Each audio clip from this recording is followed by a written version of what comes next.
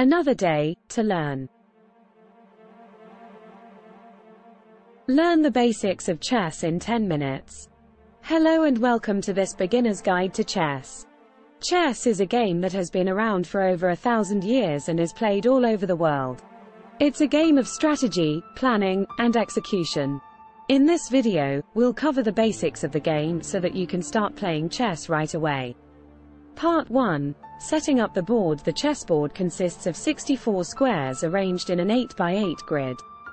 Each player has 16 pieces: 1 king, 1 queen, 2 rooks, 2 knights, 2 bishops, and 8 pawns. The pieces are placed on the board in a specific way at the beginning of the game. The rooks go in the corners, followed by the knights, then the bishops, with the queen on her own color, and the king on the remaining square of the queen's color. The pawns are placed in front of the other pieces. Part 2. The movement of pieces. Each piece moves in a specific way. The king can move 1 square in any direction. The queen can move diagonally, horizontally, or vertically any number of squares. The rooks can move horizontally or vertically any number of squares. The bishops can move diagonally any number of squares. The knights move in an L shape, 2 squares in one direction and then 1 square perpendicular to that. The pawns move forward 1 square, but on their first move, they can move 2 squares forward. They capture diagonally. Part 3. Objective of the game.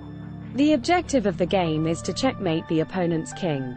This means that the opponent's king is under attack, in check, and cannot move to a safe square on the next move. The game ends when one player achieves checkmate, or when the players agree to a draw, or when time runs out. Part 4. Special moves. There are a few special moves in chess that you need to know. The first is called castling, which is a move that allows the king and one of the rooks to switch places. This move is used to protect the king and activate the rook. Another special move is called en passant, which is a capture made by a pawn that has advanced 2 squares from its starting position and is threatened by an opposing pawn on an adjacent file. Finally, there is the promotion of a pawn, where a pawn that reaches the other side of the board can be replaced by a queen, rook, bishop, or knight. Conclusion.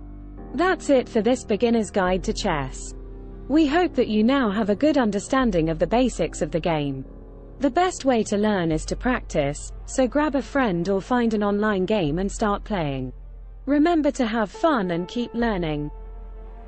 Thanks for watching.